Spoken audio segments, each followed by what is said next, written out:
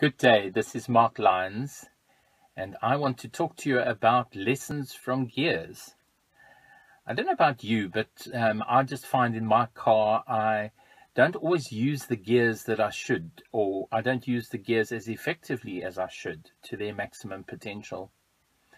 And it's similar to us in life. We don't achieve all of that we need to achieve.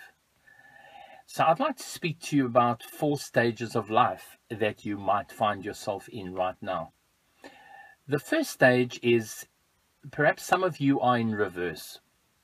You're in reverse because of circumstances, because of illnesses, or whatever those negative issues are. And I want to encourage you to grieve, and I want to encourage you to move on and then to act.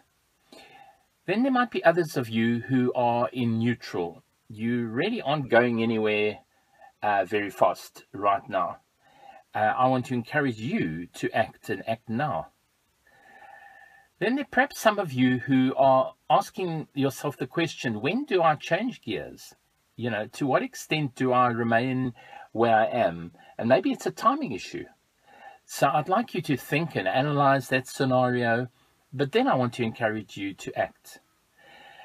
And then lastly, there's a group of people you might find yourself in a stage where you are not using all of your gears to their maximum potential.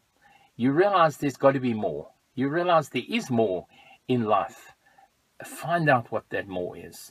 Push those boundaries, and you will be amazed to see what you will achieve.